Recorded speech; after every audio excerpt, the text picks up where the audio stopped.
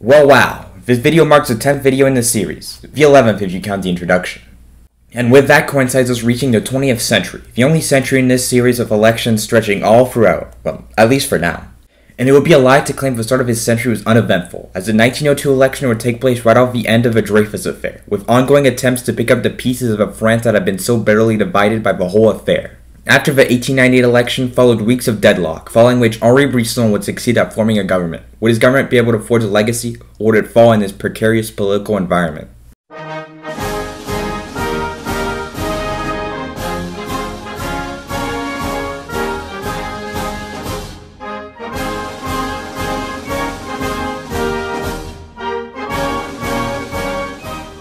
The 1902 French legislative election took place on the 27th of April and 12th of May 1902 to elect 589 deputies, a new record except for the first 1871 election, to the French National Assembly. So yeah, Brisson's government did not last long. It only lasted 120 days, up until October 26, 1898, when it fell following a no-confidence vote from the House, which came after 3 ministers of war resigned close together.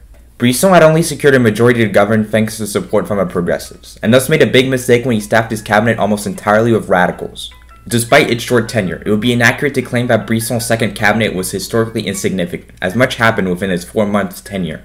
The Dreyfus Affair, which had begun nearly 4 years earlier, was still raging on, and the status quo of ignoring the affair that the national French government had been upholding became less and less sustainable. The affair would take up all of government's attention and would prevent Brisson from implementing his policies, such as the creation of an income tax. Godefroy Cavaignac, the Minister of War in Brisson's government, who was a devoted anti-Dreyfusard, was determined to definitely prove Alfred Dreyfus's guilt. He would begin using his position to investigate the behind-the-scenes actions taken by the army in the affair. The French army desperately wanted to sweep the Dreyfus Affair under the rug, but that seemed less and less likely as the Dreyfusard movement grew. With a retrial looking likelier and likelier, the army soon decided it would need additional evidence to prove Dreyfus's guilt. It was from this that a lieutenant colonel named Hubert Joseph Henry would forge a document that in his eyes would seal the case. It remained in the army's arsenal for nearly 2 years until it would be investigated by one of Cavaignac's subordinates named Louis Quignet. Late one night, Quignet would discover that the document had been forged from the sticking together of multiple letters. He would soon bring his findings to Cavaignac, who despite his deep anti-Dreyfusard convictions would summon Colonel Henry for questioning. After more than an hour of interrogation, the lieutenant colonel would break down and confess to having forged the letter, something that got him sent to prison for forgery. Just like that, one of the army's best pieces of evidence had been discredited, which left the case against Dreyfus much weaker than it had been previously. The discovery would slightly shake Cavaignac's conviction that Dreyfus was guilty, and he would resign the position of Minister of War, starting the crisis that led to the government's downfall. Besides the discrediting of the faux Henri, the second Brisson government had no major domestic impact, but it did have several foreign policy successes. The United States and Spain would be brought together to discuss the terms of the Treaty of Paris, which brought an end to the Spanish-American War. In addition, following a colonial dispute with Great Britain, the Franco-Russian alliance would be strengthened, now encompassing a diplomatic partnership rather than just a military one. Following the fall of the Brisson government, the position of Prime Minister would pass back to returning Charles Dupuy, who for the final time would now form a government with the support of the radicals. And unlike Brisson, Dupuy would actually share his cabinet, splitting positions 50-50 between the radicals and progressives. Dupuy would largely be a lame duck, just as Brisson had been, as his short tenure would be dominated by the affair. Dupuy desperately tried to stop the Court of Cassation from re-examining the Dreyfus case from 1894, feeling pressured by the anti-Semitic riots carried out by anti-Dreyfusards.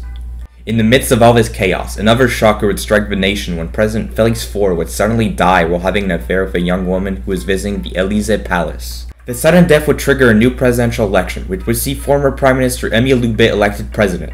Despite strong opposition from the nationalists who viewed him as a Dreyfusard, the Republic could not rest, as mere days later on February 23, 1899, Paul Déroulède, who had relaunched the Patriot League and had used it to be elected to the House in 1898, would lead a march on Paris alongside General Godenique Roget in hopes of using the instability created by Faure's death to overthrow the government. The Dupuy government would attempt to prosecute Déroulède alongside the other leaders of the plot, but they would all be acquitted of charges on May 31, 1899. This miscarriage of justice would cause the House of Deputies to vote no confidence in Dupuy, and he would be forced out of a top job for the final time. Pierre Waldeck-Rousseau, who had previously served as the Interior Minister under both Gambetta and Jules Ferry, would next form a government, continuing the cooperation of the progressives and radicals, while receiving support from many socialists as well, with socialist Alexandre Millerand receiving the Commerce portfolio. He would declare his government to be the government of Republican defense, being committed to defend the Republic and to resolve the Dreyfus crisis. Waldeck Rousseau came from a moderate faction of the progressives and had developed a centrist reputation over the previous few months. If anyone was going to unify the Republic, it would be him. Waldeck Rousseau's swearing in would nearly coincide with the French Court of Cassation making its verdict on the Dreyfus case, overruling the ruling from 5 years prior and asking for a retrial. This brought on more vitriol from the nationalists and anti-Dreyfusard groups, but such actions taken over the past few years had helped polarize the rest of the French political class to be more in favor of Dreyfus than they had been previously. Dreyfus's retrial would end just like the first, with him being found guilty once again, although this time he was only given a 10-year prison sentence instead of a life one. Waldeck Rousseau would intervene, however, and he worked out a deal with Dreyfus. As part of the deal, Dreyfus would confess his guilt, but in return Waldeck Rousseau would ask President Loubet to pardon him. Dreyfus agreed, and the deal went through, with Waldeck Rousseau and Loubet pardoning not only Dreyfus, but all those involved in the affair, finally putting it to an end. Through incredible struggle both judicially and politically, the Dreyfus Affair had come to an end, but its memory would continue to linger. The government of Republican defense had been formed as an anti-nationalist coalition, and that continued even after the affair concluded. Even despite them having dropped monarchism, a disdain for the Republic still largely plagued the nationalists. Waldeck Rousseau would spend the rest of his tenure fighting back against the nationalists through a multitude of methods. First, he would re-engage the anti-clericalism that had been dropped by Jules Méline years earlier to weaponize against the clerical nationalists. And he would also order the building of a multitude of statues and other monuments to honor the Republic against the anti-Republican sentiments of the nationalists. Waldeck Rousseau would also push Republic reforms in a way that hadn't been seen since the second Ferry government. Waldeck Rousseau would pass a law guaranteeing liberty of association, which followed a law passed by the Ferry government allowing public meetings, by removing the limit of 20 people that existed in the law. Waldeck Rousseau, bolstered by the radicals that supported the government, would also crack down on public religion in ways that had never been seen before. Statutes abandoned by the Méline government regulating Catholic congregations would be revived, and the government would attempt to crack down on public displays of religion, such as by attempting to get the La Croix magazine shut down.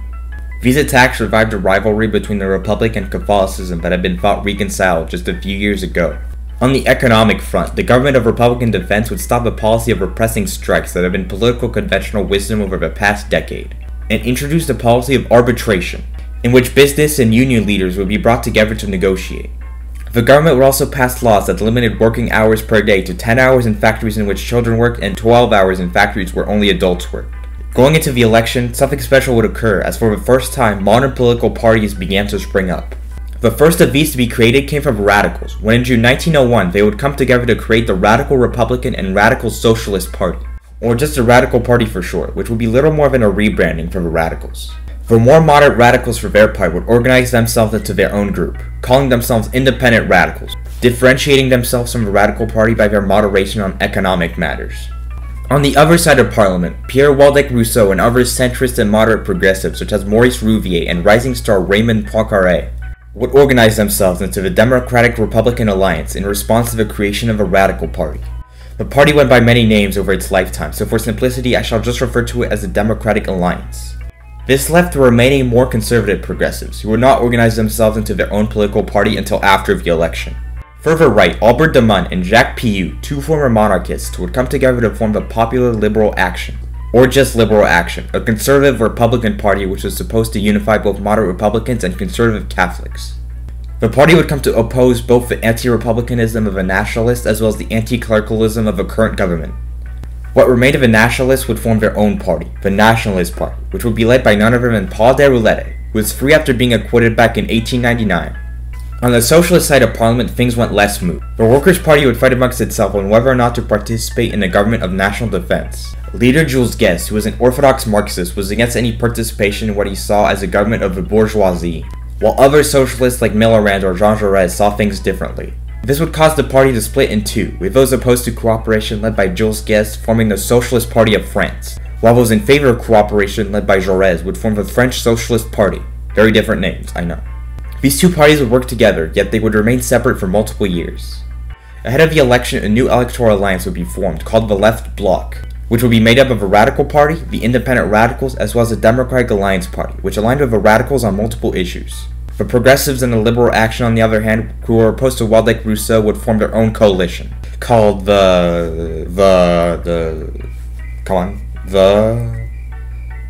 Wait, what's it called? Huh? It doesn't have a name? Well, yeah, this coalition did not have a name, but it colloquially went by the name of a parliamentary right, because it was made up of, well, the parliamentary right. The coalition would take a conservative stance from a Republican perspective, mostly opposing the anti-clerical policies of the Waldeck-Rousseau administration. This election cycle was dominated by policy much more than previous ones had been, where personality had played a much bigger factor. Waldeck-Rousseau campaigned on his moderate record, while he was attacked all over by the parliamentary right, the socialists, and the nationalists over several of his policies. Whether it was the anti-clericalism or his industrial policies, which the socialists saw as not going far enough. Now let's see the results. The newly formed Left Bloc came out of the election in first place, successfully winning 295 seats and 50.1% of the vote, winning the absolute minimum of seats required for a majority. Waldeck-Rousseau's strong position and his government's moderation and big tent approach had allowed the bloc to achieve a solid victory. This marked the first time since the 1889 election a single coalition won an outright majority of the seats. The parliamentary right came in second. They won 216 seats with 36.6% of the vote, which left them as a strong opposition force within parliament and would give them a major role in the balance of power in the House of Deputies. The socialists came in third, together winning 43 seats and 7.3% of the vote, a slight decrease from the last election. Yet it still left them as the third biggest players in parliament. Jaurès' French Socialist Party had come out on top of the Socialist Party of France in a seat count, coinciding with Jaurès winning a seat back, while Guess had lost yet again, positioning Jaurès as the de facto leader of the Socialist Partnership. The Nationalists collapsed in this election, as they could only win 35 seats with just 6% of the vote, a far cry from their performance just 4 years earlier when they theoretically could have played a role in forming a government. As had become tradition by this point, Waldeck-Rousseau would resign a month after the election was held, as the new deputies took their seats. The task of forming a government would go to Émile Combes, a senator from the Radical Party first elected in 1885 who was also the mayor of Pons, a small town on the outskirts of Bordeaux. Governing with a single-seat majority would be very difficult, so in negotiations Combes convinced Jaurès' French Socialist Party to give the government confidence. This gave the government a more workable 30-seat majority, which would make governing much easier. After more than a decade in opposition, the radicals were finally at the helm of a stable government again, and one that had a workable majority, something the two previous short-lived radical administrations could not boast. Thank you for watching, and tune back in next time for the election of 1906.